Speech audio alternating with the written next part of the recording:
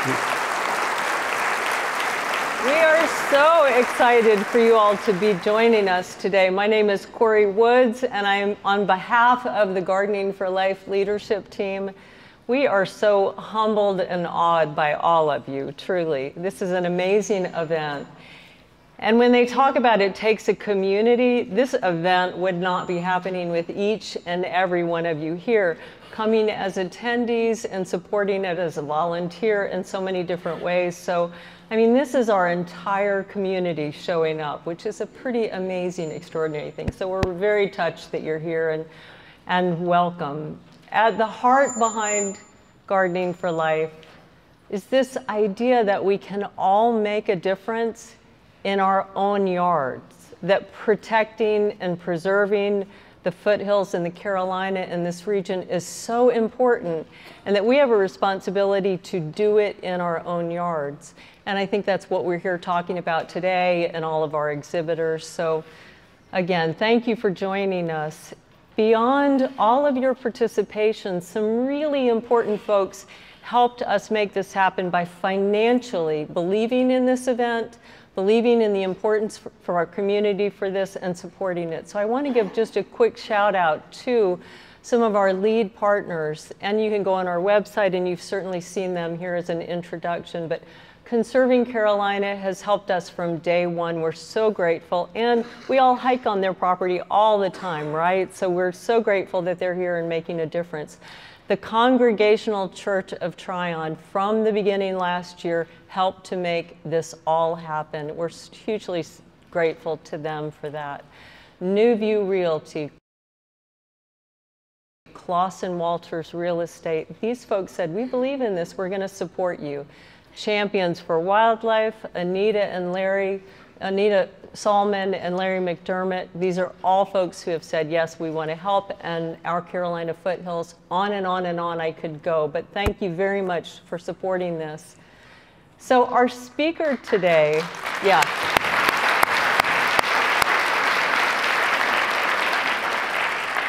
Our speaker today comes from Ohio. Jim McCormac is a botanist, he's a photographer. To say he's a birder is not accurate because he's an expert on that. He's an award-winning author. And I have to say, my favorite book is the book that we have today, which is Gardening for Moths. And who knew, like, how important that was? It is my favorite gardening book. I had an opportunity to spend a little bit of time in the woods with him since he's been here, and he is like a little kid when he gets out in the woods. I'm telling you, I am so excited that he is here, that he's come this distance, that he's sharing this message, and this is really going to be a treat for all of us because his photography on top of everything else is amazing. So please join me in a warm Polk County welcome for Jim McCormac.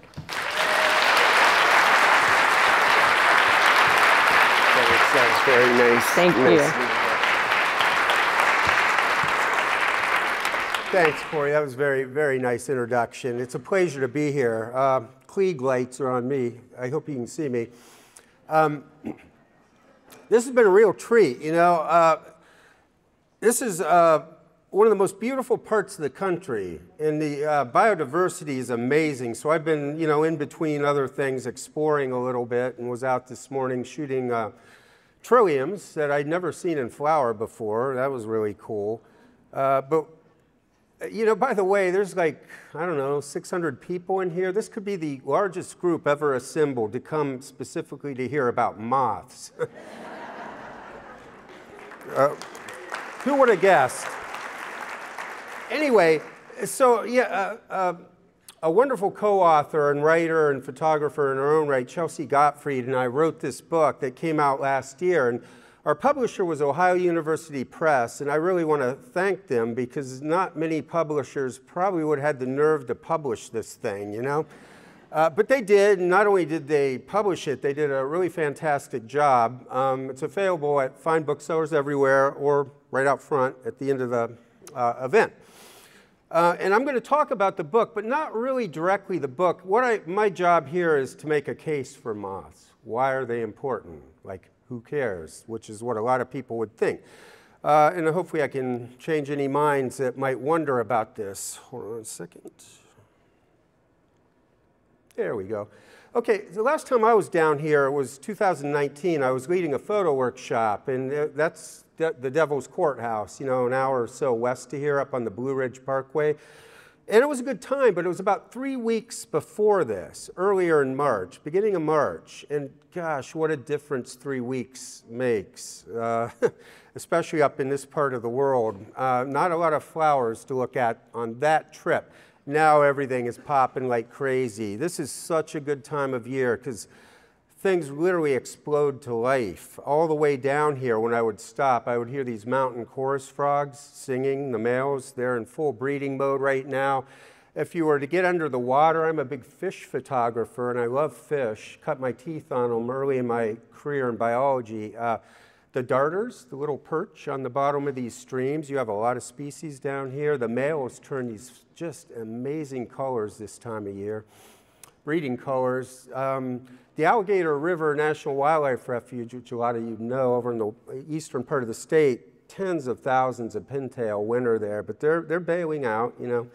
Their winters come to an end, and they're going on to the prairie potholes of the north. Great horned owls have owlets already. It's one of the first birds to nest.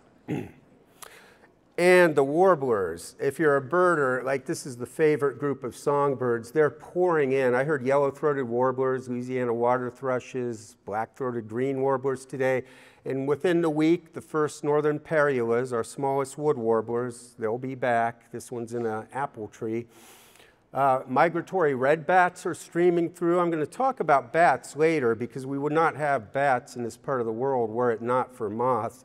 But anyway, a little tip, you see the little beech trees, they retain their leaves over the winter. They're still on the trees now. Watch carefully for anomalies, little dark red looking leaves. The red bats roost in the beech trees in migration. And this is the time of year. Won't be long, down here probably already, the little kit foxes will be out playing around. And on it goes, but this is a botany group, and I'm going to talk a lot about plants because there's no way around that when you talk about moths. But the wildflowers are coming to life, hepatica, up my way, the blue-eyed Mary in droves. It's just coming to life now. This is a really rare trout lily in Ohio, the golden star. But the yellow trout lilies that are similar down here, they're in bloom now. They're already fading out in trilliums. Oh, my God. Some of you would know this, but North Carolina has 18 species of trilliums have been found here. Only one state eclipses that. Does anyone know what state that is? Tennessee. Tennessee has 20. This is the trillium epicenter of the world. And I got to see 2 new species to me here over the last few days and photograph them. This is the large flowered trillium, which is common down here, too. It's going to snow again, I guarantee you, at least up at the Northlands where I live, but it doesn't last long, you know. Winter's dying, basically, and we're coming into spring and moth season and many other things. I'm going to talk a lot about birds, too, eastern bluebird there, because moths are, like, absolutely vital for birds, songbirds especially, and I want to talk about the big picture of moth importance. So here's the ostensible range of the book from the front of the book, and it covers parts of 9 states, but here's us. Like, I had to draw the line somewhere, all right? You know, I wish, had I known about this when we were doing the book, I would have made it come down here. But basically, now no one will buy one. We're not in it. Just keep in mind always with artificial political boundaries, no animal or plant respects those. They mean absolutely nothing to a moth or a plant. But that's not very far south, and virtually every plant that we profile in the books is down here in this part of the world. I've seen a lot of them already, so whatever. This is from the front of the book. The bottom line is all butterflies are moths. This is from an entomologist, Akito Kalahara from the University of Florida. And he's exactly right, and I'm going to explain why that is. This is the great family order Lepidoptera, moths and butterflies. And Butterflies are just little pikers in this world. They're trivial, almost by comparison to moths. You can't get around this. You know, we've done a number on the environment. There's just no two ways about this. And in my state, I'm just using mine as an example. You could use these similar stats for probably all states, at least in the East. 1/3 of our flora is imperiled now, officially imperiled. It's on the DNR's state list of rare plants. And most of it's due to habitat destruction, loss of habitat. There's some other factors too. It really is cool to see people waking up to the fact that even in our own yards, we really need to help out here, do things to bring things back. So this just summarizes what I really think is important here with plants. Native plants spawn moths or other animal life. Non-natives do not, or very little. You can't even compare the two. It's total apples and oranges. If we want animals, moths in this case, we have to have native plants. There's no way around that. So I've been on the speaking circuit a long time, and I speak a lot on plants and botany, and many times it's to traditional gardening clubs. And they do a lot of good work, and I really enjoy those, but a lot of times I'm on the slate with other speakers and more traditional gardeners. And I've heard variations of that so many times, and every time I hear, do it, it's all about you sort of stuff, I'm like, why? Why is it always all about us? This is the root of our problem here. And here's what we do if it's all about us. We wipe out a place like that, and then we name it epitaphically, Whispering Oaks. They're gone. They wiped the oaks out. This is all over the place. You can find examples of this stuff. In my part of the world, especially, not so much down here, but the breadbasket of America, the Midwestern states, farming. My state, 2/3 of Ohio is agriculture.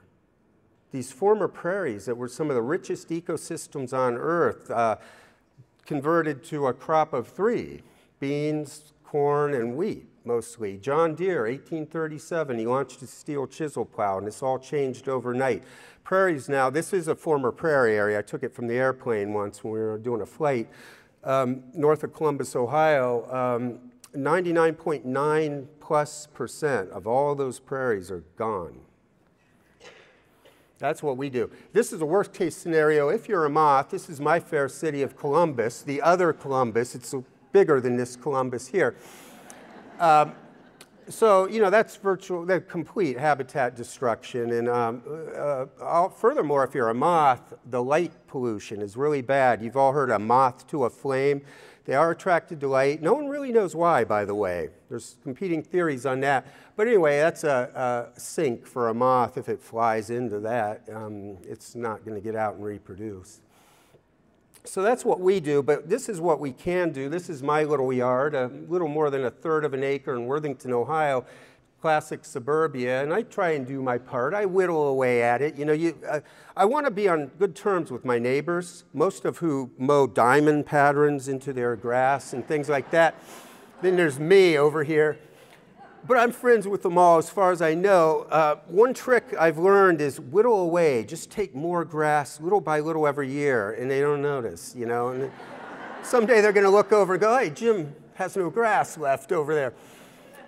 But that year it was heavy on the purple coneflowers, but you should see the backyard. It's fenced in. I do whatever I want back there. And it's a wildlife sanctuary, basically, in suburbia.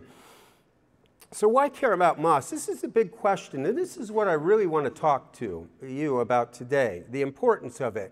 And you can read these points yourself. I would just point to the middle one. That's probably the most important.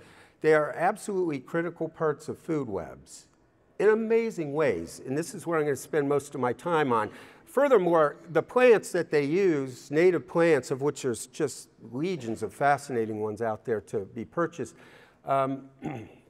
are easy to grow, and all of them spawn moths, some more than others, but all of them will produce moths.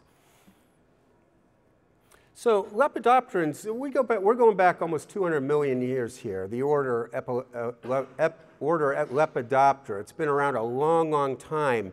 180,000 or so species thus far described. That's only the tip of the iceberg. I'm sure there's at least double that number and probably a lot more than that haven't been described.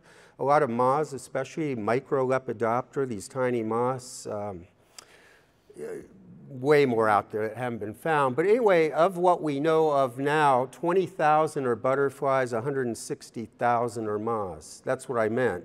That's what Kirihito meant by his comment, you know, all butterflies are moths. There's really not a lot difference. Butterflies diverged much, much later, 55 million years ago. So they haven't been around nearly as long, they haven't evolved nearly as much, they haven't diversified near to the degree of moths. Moths are doing more heavy lifting, is the upshot of that slide.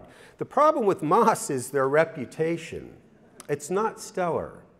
It's not like butterflies. We could fill this auditorium probably many times over with flowery butterfly prose like that, all of it flattering. There is no, I've not read an unflattering poem about a butterfly.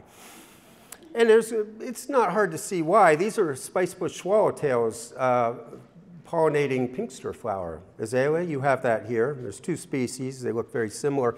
And swallowtails might be the only pollinator of pinkster flowers. They're really drawn to it. And they're diurnal. You know, people can see them easily. They're showy, they're colorful, and that's why people like them. Here's a painted lady on white heath aster, a common native aster. They release this species at weddings on occasion in mass. Show me a wedding where they're releasing moths in mass. Here's moths. Some of you have seen this movie, Silence of the Lambs. Anthony Hopkins, Hannibal Lecter, Hannibal the Cannibal. Dark movie. The totem was a death's head hawk moth, a moth, you know, not a butterfly. That's the kind of imagery that moths tend to evoke and be used for purposes like that. Now, it isn't hard to see why that might be. This is a black witch moth. It's a tropical species. It wanders to North Carolina and points north, but it's mostly Rio Grande Valley of Texas and points south. But this is the size of a huge bat. This is a whopper of a moth. And you know, I'm making them look scary with my photo there. They really aren't that scary. But a Spanish name, which I will bungle, sorry, but it's Mariposa de la Muerte, the butterfly of death. Or it's a moth. You know, no one names a butterfly of death. It's the moth. The legend has it if one of these flies into your casa and flies around the room, someone in that room will die. I'm like, they're all going to die eventually. That's meaningless. Well, I think they mean fast. They're going to die fast. So this is what we got. Oh, here we go. That's Mothman on the left. So Mothman was a mythical Lepidoptera yeti of some sort that flew around the Ohio River Valley in the 60s, was implicated in the collapse of the Silver Bridge that spanned Point Pleasant, West Virginia to my state, Ohio, and a number of fatalities in that horrific collapse. But a moth was implicated in this. Mothman, not Butterfly Man. And there, over there on the right, is Mothra doing battle with Godzilla in a Japanese sci-fi movie. So here's, you know, we're starting in a hole here, basically, with the reputation. But that's unfortunate, because they really are really cool beasts. I'm going to show you a lot of neat photos of moths here, and they can be very cute. Look at that. Now, wouldn't you want that in your yard? You could have that in your yard. This is an oak specialist, one of the myriad oak specialists, and they're really common. They're around us right now somewhere. Another thing I want to share that is really interesting are the caterpillars.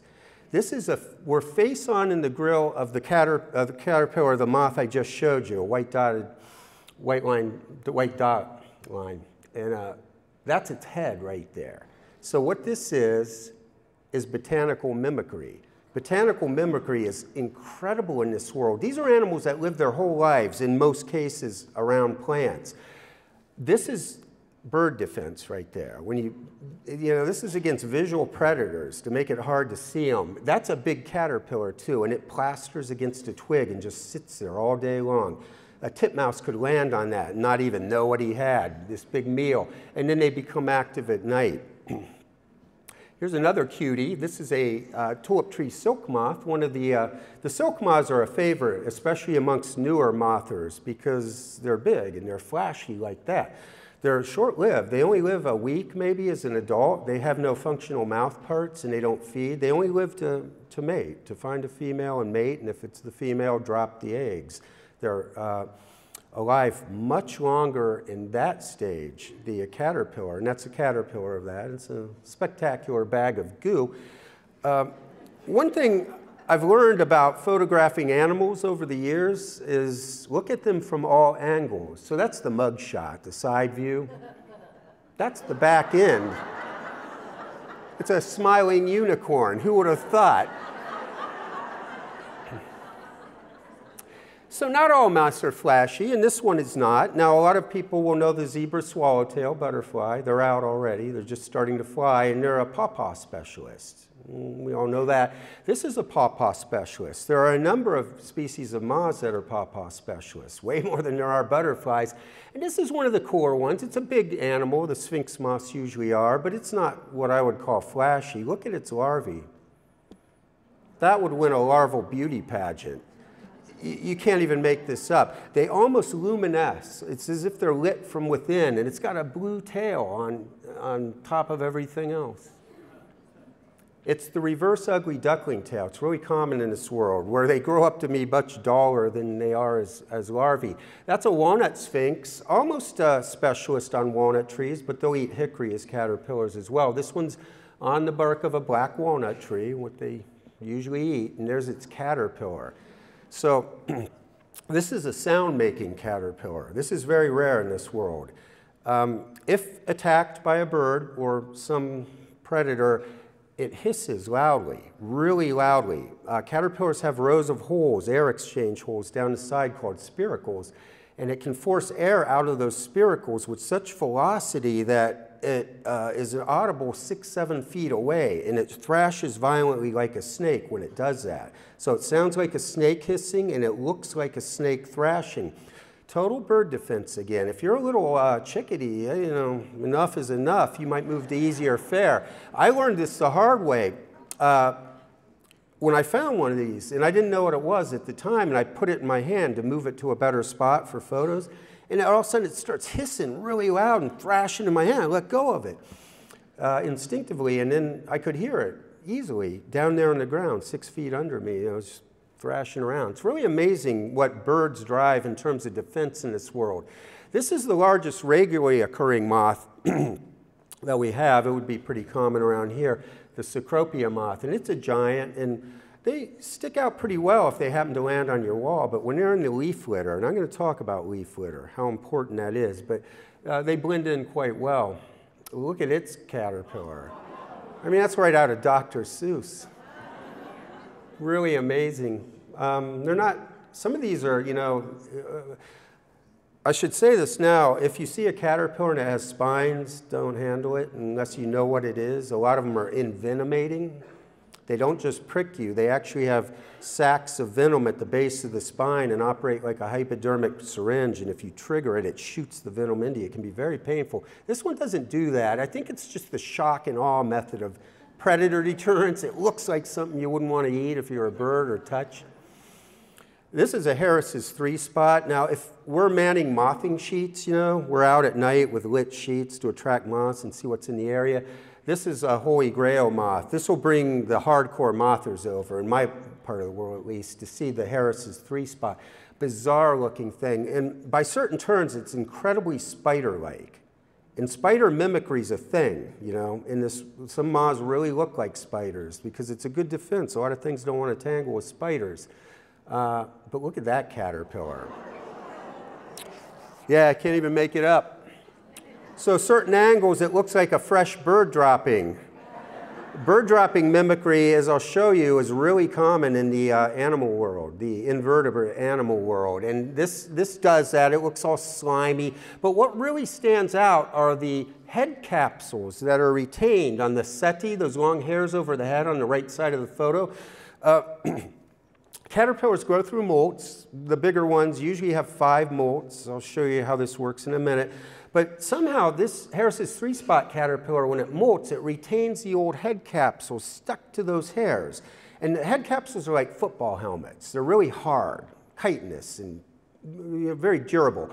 One of the worst enemies to a caterpillar are parasitoid insects, flies and wasps. There are legions of them. And they land on the victim and they lay eggs on it or even punch them into the victim. Your fate then is to be eaten alive by little grubs. You're doomed. When this feels something like that land on them, it whacks them with the football helmets and knocks them off. That's the purpose of that. This is a beauty, this big cinnamon-colored silk moth, the regal moth. It's one of the coolest moths out there, and it has a heck of a bag of goo that goes with it, this. This is called a hickory horn devil. This is also common in this world where the moth, regal moth in this case, the caterpillar goes by a different name, hickory horn devil in this case. And they usually do eat hickory, but they eat walnut as well. This one's eating a walnut. This is in situ where we found it one night, and you could hear it crunching the foliage 5 feet away. We're talking a big caterpillar, big larvae here. It's often compared to a hot dog. You're like, yeah, a hot dog-sized caterpillar, right? Oh, Jim. There you go. No caterpillar was harmed in the making of this photo. I will say, as a photographer, I have a simple credo: no one dies, all right? Now, a guy did have to run into town to get me hot dog buns. So Jeff White, I'm really appreciative he did that. I always wanted that. But that is a big, big caterpillar. Just think, if you were a kinglet, a golden ruby-crowned kinglets are coming through here like crazy. Now, there's no way you would even think about eating something like that. It's way bigger than you are. Well, the moths themselves, though, are hard to see. The vast majority are nocturnal. Not all of them, but most of them. And the botanical mimicry is extraordinary in this world. This is a gray patch prominent. That's its head on the right. They're stick mimics or broken nubbins, of branches type mimics. And good luck seeing that when it's at rest, even if you're a sharp-eyed bird. This one does it even better. That's a white-blotched heterocampra moth, and that's its head on the left. And it'll just get on the end of a branch that's similar in size to it and sit there all day. The moth even looks like it has wet algae patches on it, just like twigs in human environments form commonly. It's really a remarkable camouflage. And they sit there all day like that, come out at night, of course, to feed and find mates. Then you have this. This looks like a Lepidopteran Teletubby. It's pink and yellow. So you're like, how are you going to hide from anything? You're like pink and yellow. I mean, you stick out like the proverbial sore thumb until you see this. That's a rosy maple moth on the freshly emerged samaras, or fruit of red maple in spring. Beautiful synchronicity between the emergence of those and the first hatch of this moth species. Then you see maybe why they're pink and yellow. So anyway, in the region I showed you in that map, which should include this part of North Carolina, but it doesn't, we have no idea how many moths are. No one does. I've talked to a lot of people about this, and there's just no way of knowing. 10,000, but it's probably way more than that. I'm going to give you a case study that will show that. So there's a lot of moths, way, way, way more than there are butterflies. Now, the butterflies, if we had done a book on butterflies of Ohio, I'll just take my home state, we could tell you to the species how many there are. 140, roughly. This counts the vagrants that have shown up there just a couple times. If you were a hardcore butterfly in the state of Ohio, you could probably find 100 species of butterflies, if that's what you devoted your year to. So we know them very well. We really understand our butterfly fauna. This woman we profiled in the book, she's really remarkable, Diane Brooks. She lives in southeastern Ohio, 12.5 acres. By her own admission, a very ordinary habitat, mostly wooded for southeast hill country Ohio, which is part of Appalachia. She got interested in moths about 11 or 12 years ago and became fanatical about them. She has sheets up and lights basically almost every night it's above 50 degrees, and has this huge database for 12.5 acres. She's approaching 1,500 species of moths on that one piece of property. This show, if we had a Diane in every county, in every state, you know, in that book's map, it would be way over 10,000 probably. We just don't have people looking at them. They're very poorly understood compared to butterflies especially. So what do? This is the big question, and I get this occasionally. Usually it's framed like this: what good is that? I don't mean to be sexist, but I'm referring to my own sex. It's usually a guy says that.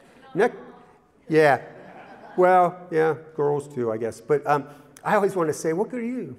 But then that'd be really rude. So I don't do it. I never have.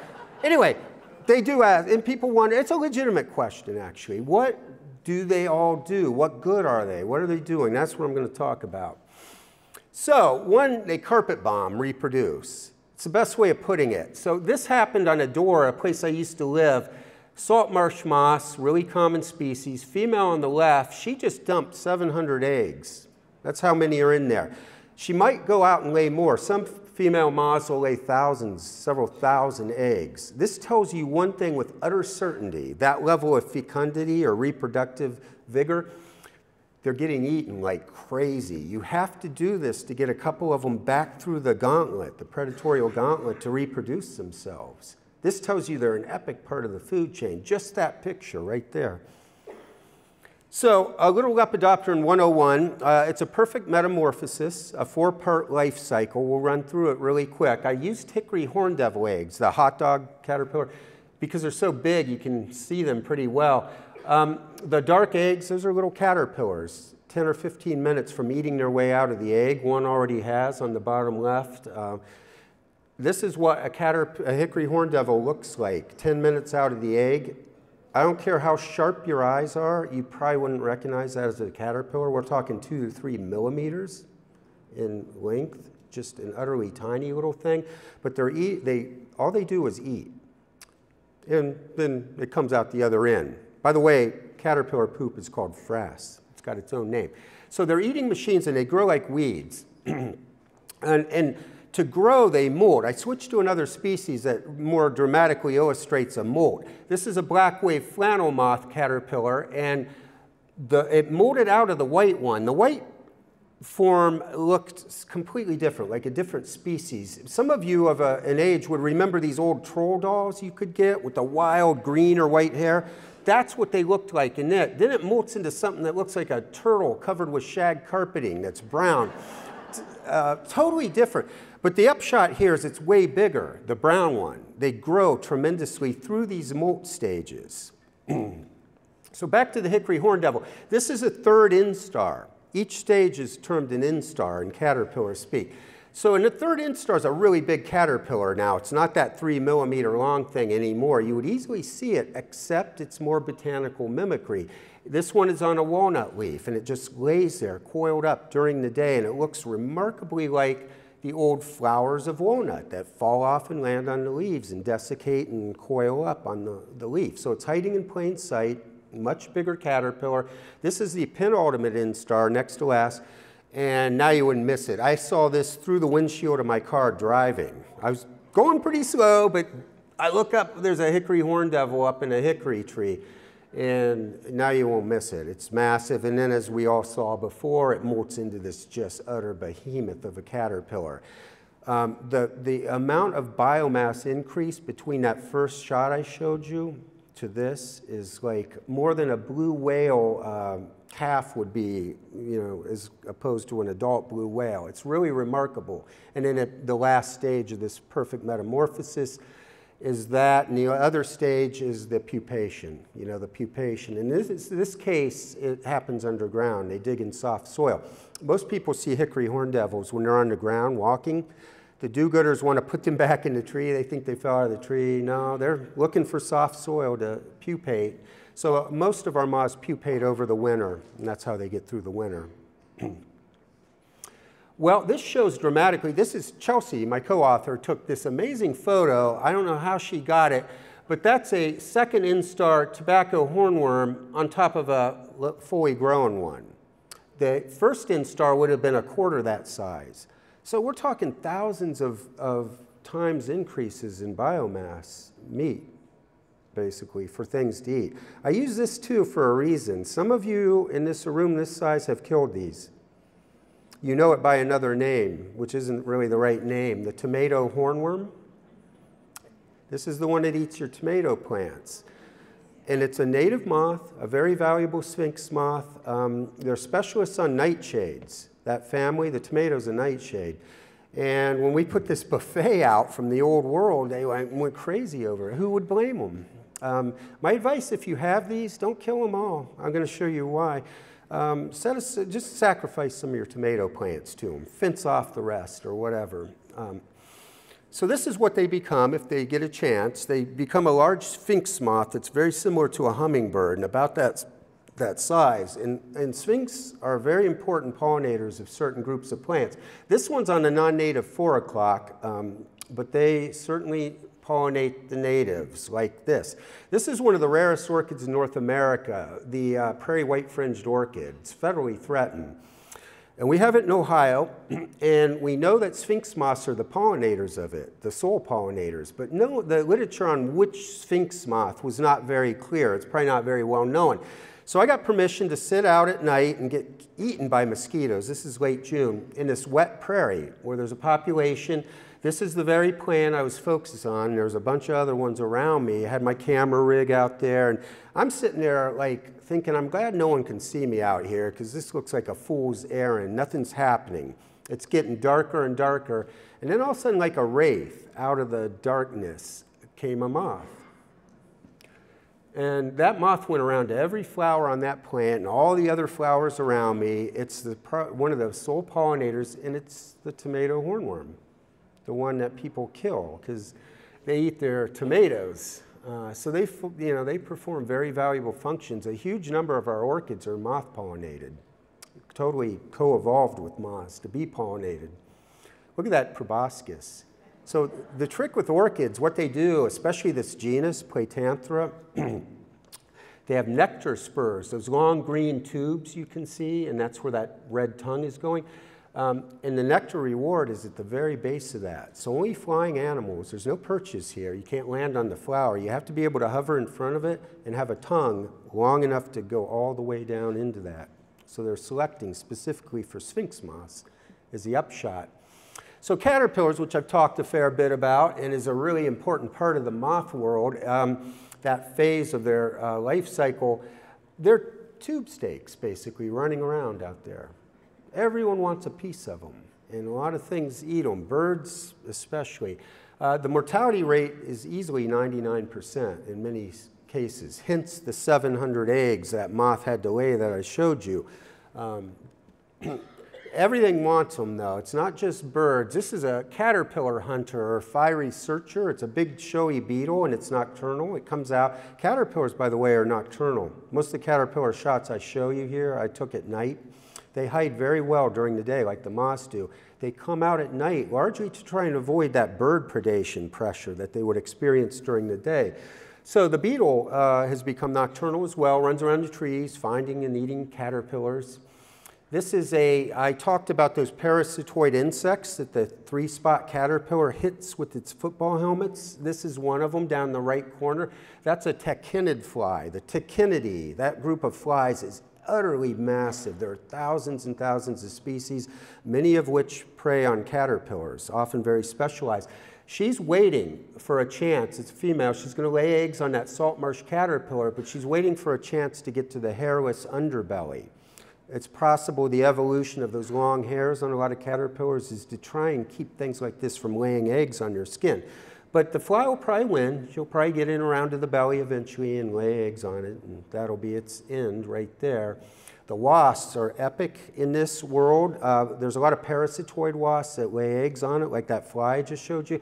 This is a more cheetah-like active hunter. It's a thread-waisted wasp.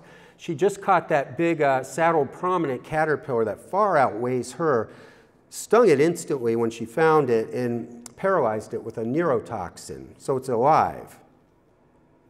If you believe in this stuff, don't karma or whatever, don't come back as a caterpillar, you know. If you were consciously aware of what's about to happen here, you don't want any part of this. So she's got a crypt already made in the sand nearby, and she's dragging the victim to the crypt. It's fate to be sealed in with an egg of the wasp, and then when junior wasp hatches as a grub, the larvae, it has fresh meat. Didn't kill the victim, you know. So that would be no way to go. But it's really, really common in this world, these horrible fates, as we would look at it at least. Spiders get on the action in a big way. A lot of the, the big orb weavers, like those black and yellow garden spiders, they catch a lot of moths just incidentally. They're after anything that comes along.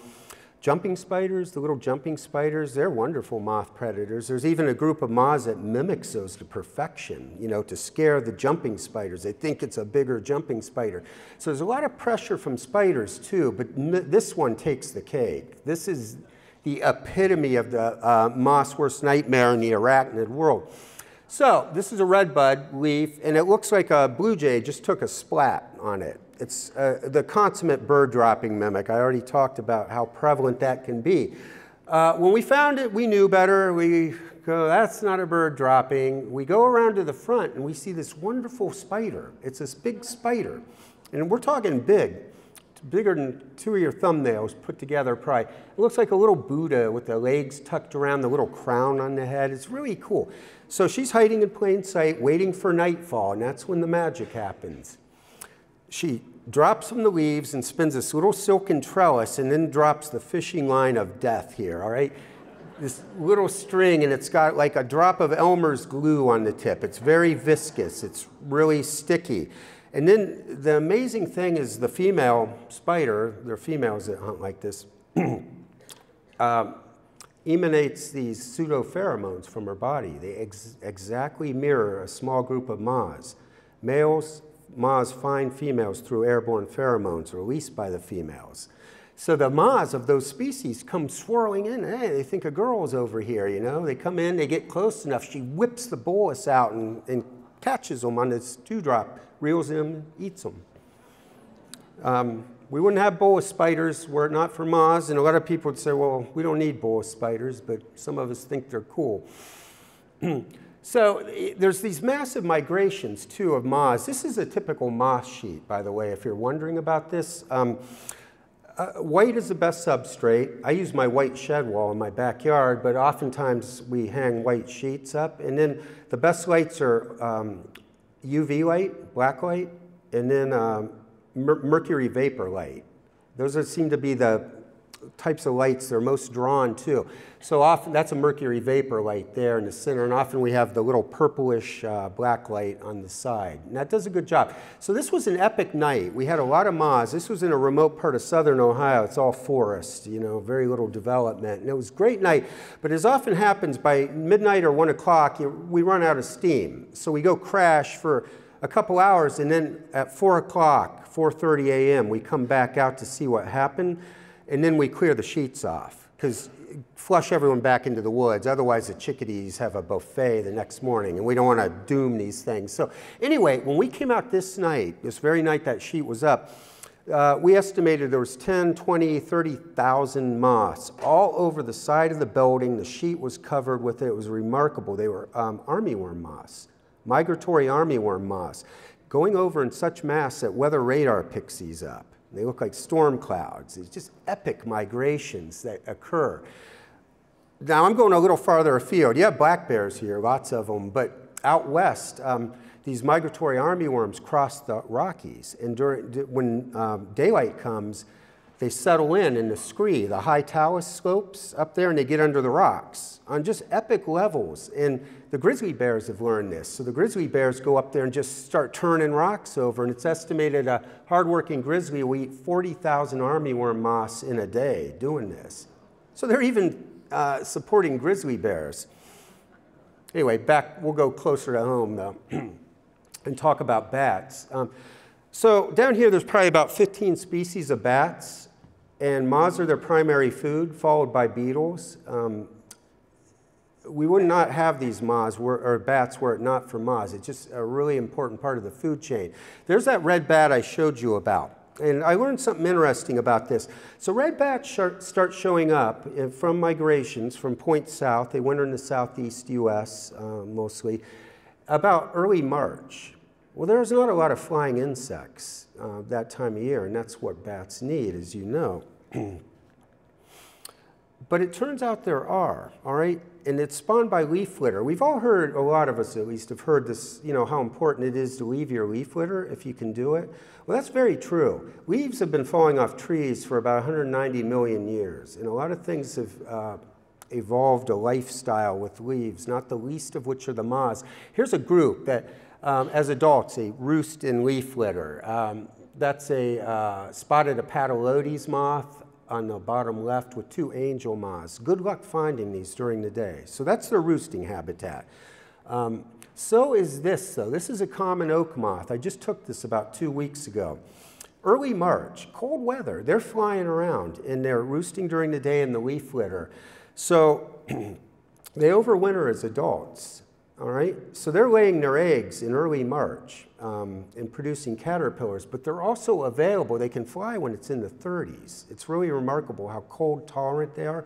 There's the food for the red bats. That's why they're coming back when they do, because there's a bounty of moths in the leaf litter that come out at night, even on cold nights, and fly. So the bat has food. This is another big group of these leaf litter moths, the pinion moths that come out really, really early.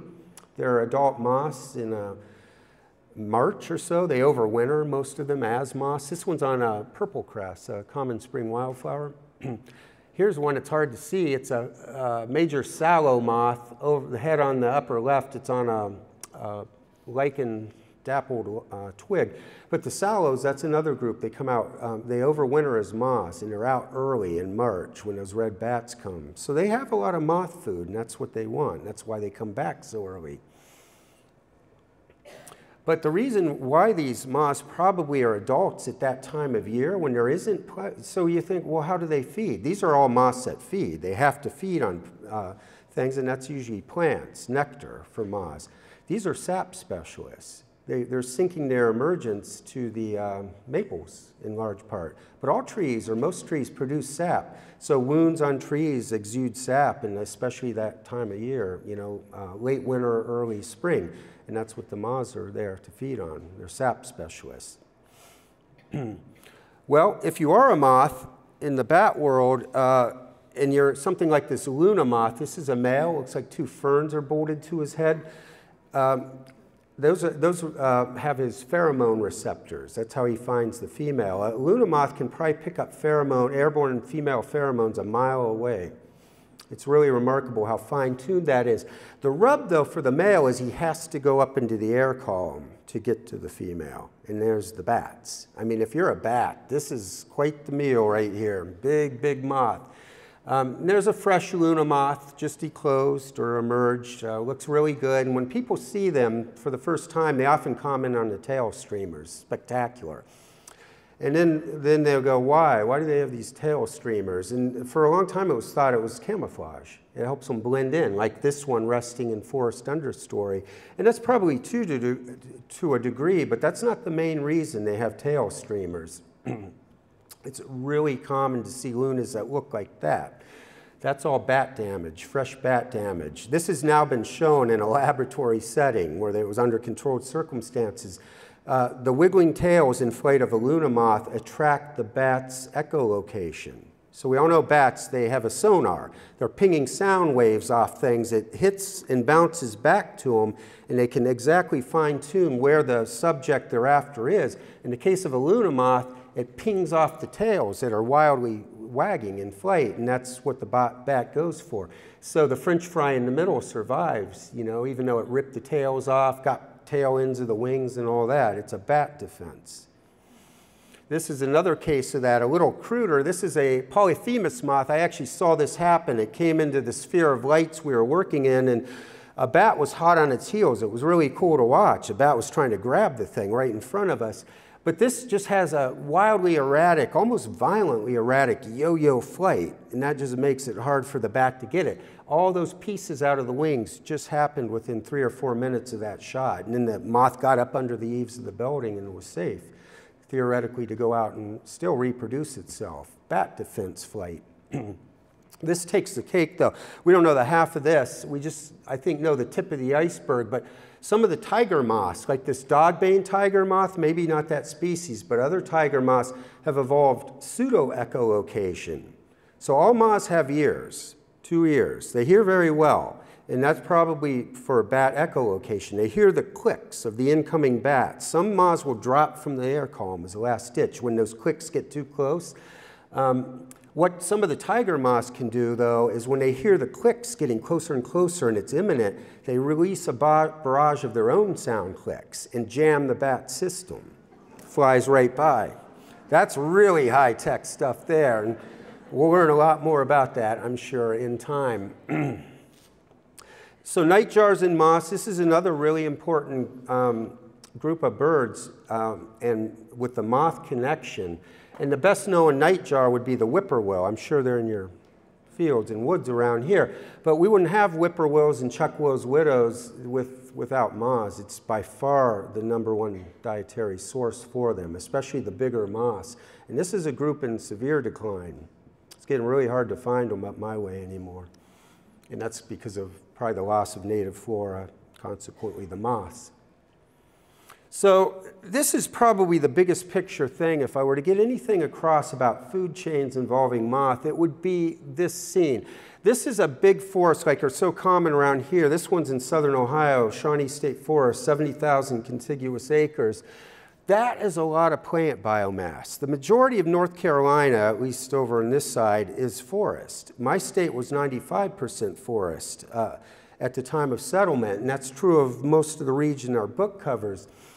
That is a lot of leaf matter. Birds don't eat leaves, generally. They're not eating leaves. It's this army of moth caterpillars that are converting that leaf plant matter to a digestible source of protein for the animals. They're the interface between the botany and birds, in this case, animals. It just cannot be understated how important that is. Well, if you are a caterpillar trying to eke your living out on the leaves, that would be Freddy Krueger looking in your direction. You would not want to see this. And by the way, as a point of comparison for how much caterpillar biomass is out there in late summer, the peak of caterpillar vibrancy, if you will, if you took all the white-tailed deer in this state, it'd be a lot of them, or my state, and made them a big pile, it'd be a big pile. Somehow, if you could get every single caterpillar in this state and pile those up next to the deer, it'd probably dwarf the deer pile. That's a lot of caterpillars. Anyway, back to the red-eyed vireo. This is the most common bird probably in your state that is a neotropical migrant. They winter in the Amazonia in South America. It's a long-distance migrant. And then return in droves in spring to breed here in these forests and capitalize on this temporary bounty of caterpillars, a seasonal bounty of it. In my state, 1 million red-eyed vireos colonize Ohio every year to feed on these caterpillars. That's probably 90% of their diets, something like that. Very conservatively, those 1 million red-eyed vireos on a long summer day are harvesting 30 million caterpillars, probably more. This is one animal, one bird. And this is on top of all those other insects I told you that eat these. So it's really, really important to vireo. We wouldn't have vireos, basically, if it weren't for moths. Later come the cuckoos, yellow-billed and black-billed cuckoos, our two species, and they come often, still showing up in June up my way. They're late migrants because this is a really big bird. It's bigger than a robin. They don't want dinky caterpillars. They're waiting for the crop to get bigger caterpillars. Another bird that's probably, what, 80–90% of its diet, lepidopteran larvae, moths. Warblers, everyone likes warblers. This is one of the worst named warblers. This is the worm-eating warbler, named at a time of entomological ignorance. They're caterpillars. This would never be on your wet driveway picking up earthworms. They don't do that. They actually specialize. You see that big spade-like bill for a warbler? They specialize on hanging dead leaf clusters in trees because those are frequently used as bivouacs by hiding caterpillars. And they pry them open and get the caterpillars out. It's the caterpillar-eating warbler. Here's a Nashville warbler in transit in northern Ohio in spring from Costa Rica, Guatemala, somewhere in the middle Americas where it wintered, on its way to the boreal forest of Canada, feeding on grapes. Wild grapes are incredibly important. They're all native to caterpillar production, and he's prying open a little bivouac that's got a caterpillar and taking it out. Here's a northern parula, the smallest warbler in the east. Freshly back in mid-April. They'll be back any time now, and it's this beautiful synchronicity with the first emergence of the inchworms, the big geometrid family of moths. And the inchworms, this is a little bird. It likes little caterpillars like that, and it's there to exploit them as soon as they appear in the spring. Cerulean warbler, one of the most declining of our eastern wood warblers. It's imperiled. 80% of the population has disappeared in the last 50 years. It winters in Colombia and Venezuela, Ecuador, down on the slopes of the Andes, long-haul migrant. This was taken in Ohio in late spring, and that's a pinion. Remember I talked about the pinions? The moths come out so early. And so by late spring, there's big caterpillars for birds like this to eat, and he's got one. Even good vegans, like a sparrow, and they are good vegans. As adults, they eat very little animal matter. It's mostly vegetation. But not when they have chicks in the nest. This is a song sparrow, very common species around here, and he's got 4 or 5 of prominent moth caterpillars in his bill, and there's a nest of 5 hungry nestlings just off the picture, and they're all going to get stuffed down their gullets. It's the perfect food for nestling birds. You can't feed them vegetation. They need protein. Well, all those cuties I just showed you, they meet their fate sometimes at the hands of these. This is a Cooper's hawk. Sharp-shinned hawks are even worse on birds. Juvenile on the left, adult on the right. So you could really argue that if it were not for leaf litter, producing caterpillars like I showed you that are out early, feeding the birds I just showed you, you wouldn't have that because it eats birds that eat caterpillars. I mean, there's a lot of connections in this world you can't avoid. So anyway, moths as pollinators, that was a big part of our book, plants for pollination. And moths are really, really effective pollinators, much more so than butterflies. They're little fuzzballs. Like even the eyes of a lot of moths are fuzzy, so pollen even sticks to the eyes. Butterflies tend to be smoother. They're not nearly as effective at this as moths. And if you want to see this, you got to go out at night. If you just go to the plants that tend to attract a lot of butterflies during the day, they're going to have even more moths at night. You just need your flashlight to see them. Here's a spotted grass moth on common milkweed. Milkweeds are fantastic nectar sources for many species, like that bold feathered grass moth, also on common milkweed. Here's celery leaf deer on buttonbush. Buttonbush is a wonderful ornamental shrub. It likes wetlands, but it grows just fine in rich soils and becomes very ornamental. White balls of flowers throughout much of the summer, and white is probably an adaptation with flowers to lure moths. White flowers are really, really effective moth magnets at night. Here's one of the day-flying moths. There are some vanishingly scarce compared to the diurnal ones, but that is a yellow-collared scape moth. It's a light firefly mimic. Fireflies have a lot of pretty nasty compounds in them, and birds tend to avoid them. So it's probably trying to capitalize on that look, and then it can fly in a day. And that's on mistflower, a common species in the aster family. It's really, really easy to grow, very, very showy. This is the cover of the book, and this was taken in a planted garden. Culver's root is the plant. If you ever find Culver's root for sale, snap it up. This is a spectacular, ornamental-looking native plant. Probably not common around here, if at all, but near here it is for sure. And that's a zebra concholotes moth, an incredibly showy moth, and there were 5 or 7 on these plants when I took that photo working them, and a lot of other moths too. There's a cutworm, variegated cutworm. This is a monarda. Any of the monarda mints, wild bergamot is a common name for this one, are really, really effective. Long corolla tubes, moths tend to be attracted to flowers with long corolla tubes, but cutworm turns people off. They sell all kinds of toxins to kill cutworms because they eat grass, some of them, turf grass. I'm like, more power to them, you know, I hope. But you want cutworms. I'm going to make a case for this. They're all native, right? All these things. Here, I'll just say this real quick. We have a war against native species that eat the Eurasian stuff we brought over here to replace them with. I'm on the side of the natives, personally. Anyway, cutworms are very valuable, and so are armyworms. Here's another cutworm. By the way, this is on a native thistle, pasture thistle. Very few gardeners will deal with thistle. Only the bold gardener will. But oh my God, what a nectar source thistles are. They're covered with butterflies during the day, sometimes even more moths at night. So if you're a bold gardener, good luck finding a nursery that sells thistles, though. Anyway, here's a typical caterpillar of one of the two moths I just showed you. They're these really big steaks on legs. I mean, really thick, a lot of meat on them. This is the one eating the turf grass and low plants. A lot of the cutworms, armyworms, they're on what they call low plants, things down in the grass level. And they are really, really important food sources for that. So the reason bluebirds just love those cutworm and armyworm caterpillars. And a lot of us know bluebirds. I'm staying at a B&B down in Tryon, and there's bluebirds in the backyard, and they're doing this. I've watched them do this already. So bluebirds are like little thrush hawks. They sit on posts, and then they dive down to the ground. A lot of times they're coming up with one of these cutworm or armyworm caterpillars. But what a lot of people don't realize about bluebirds is a third of their diet is caterpillars.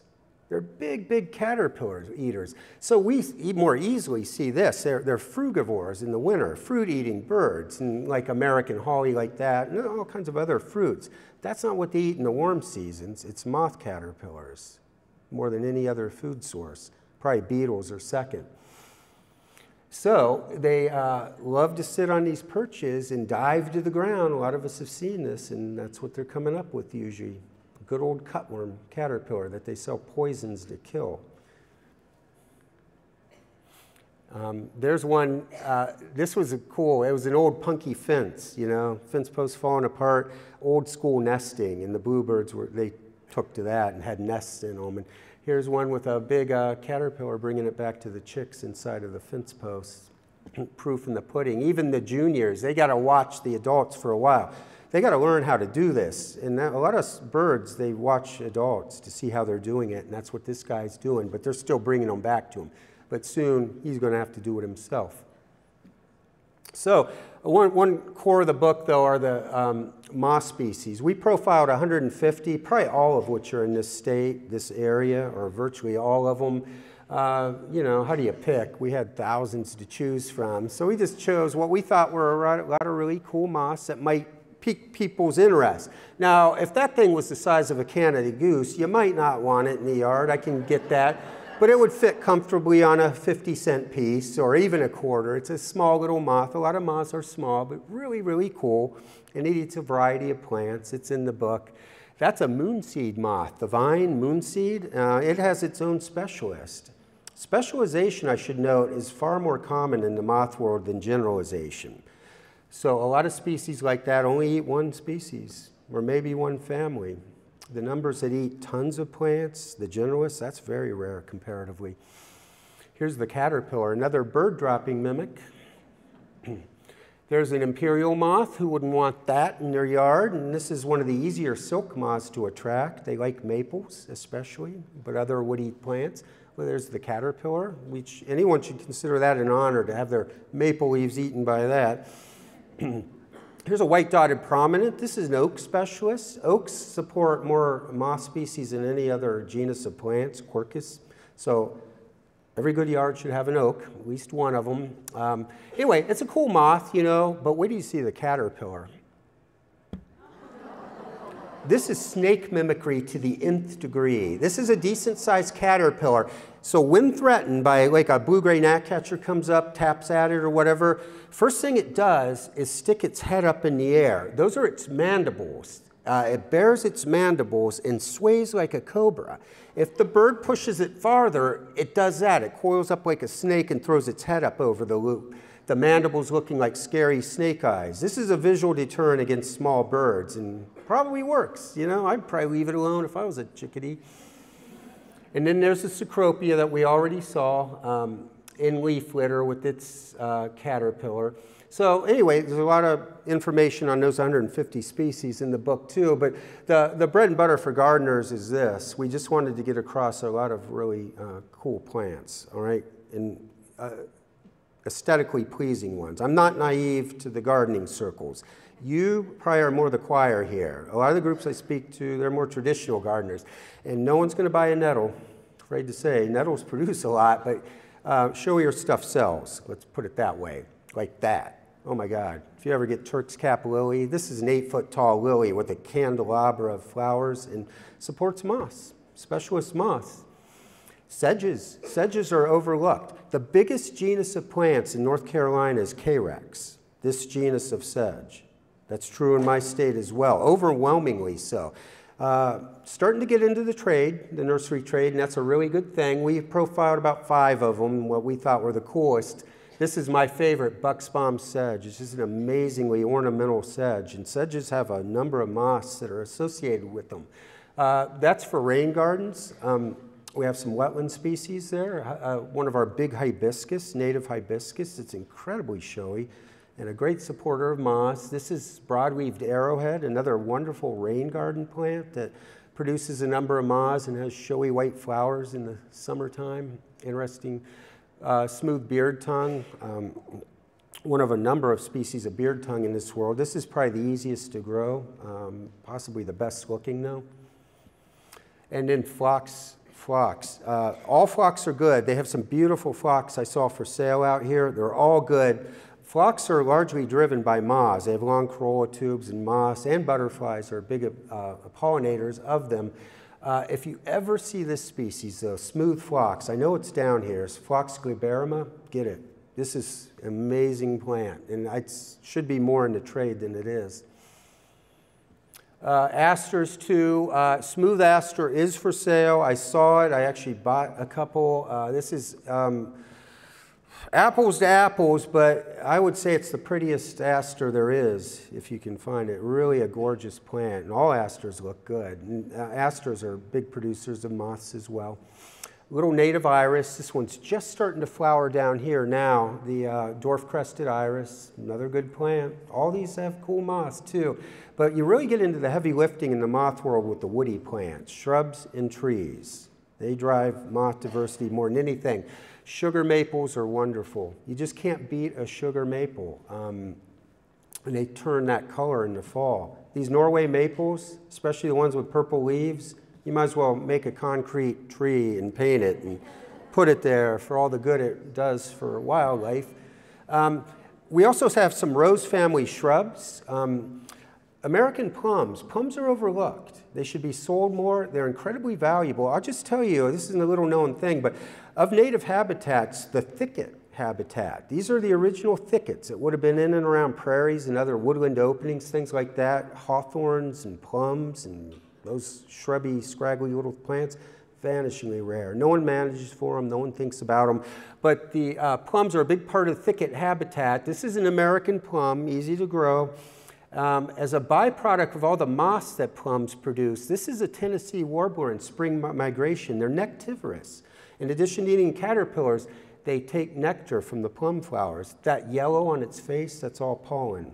It's pollinating plums on an epic scale. More needs published on this. Ditto the Cape May warbler. This is in just a sea of white plum flowers, and it was sticking its face in every one of them, pollinating the plum flowers. Eating caterpillars and moths too. So, there are a lot of simple recipes. If you want to grow specific moths, you need to know what the plants are. We have tons of that in the book, but here's one that everyone likes. People love these hummingbird clearwing moths because they're out in the day and they look like little hummingbirds. And this is one of the 2 species in this part of the world, the snowberry clearwing, that's nectaring on wild bergamot. And this is the other species, the hummingbird clearwing moth. And by the way, if you ever see that plant, native or not down here, get it anyway. I'm not like militant on native all the time. It's native to eastern North America, the tall larkspur. Oh my God, this is an epic plant. Can get 5 or 6 feet tall, covered with flowers. This one had like 8 of these hummingbird moths going around it at the same time. It was incredible to see. But to grow those, you have to grow their larvae. It all starts with the larvae, the host plant, as they call it. And these are specialists on honeysuckles, not those nasty non-natives, you know, like amber honeysuckle, native honeysuckles. And there's a good palette of options here. Here's the caterpillar of the snowberry clearwing, the other one. They're very handsome little caterpillars. But this is one of the best, the viburnums. Native viburnums, any of them. Both species will eat them. This is arrowwood viburnum. It's so easy to grow. Even a brown thumb like me can grow it, and do. And then you're producing both species. They also like this plant, which is probably pretty common around here, the native coral or trumpet honeysuckle. That'll feed both those caterpillars as well. The advantage to this plant is it's got a long flowering period, those beautiful flowers, and the real hummingbirds love them, come to them. And then so do both of the moths. So if you know the plant, you can grow the fauna that you want. So here's just to summarize, and I won't read that. You can read that yourself. But the big one to me, though, as a conservationist, is the middle point. It's just doing this sort of work in your yard it just creates a much bigger footprint. You're taking things into your yard and sending it out to the bigger world. You're not a sink anymore, you know, where nothing can live or produce in your yard. And we want to be sources, not sinks, basically. That's it. Thank you.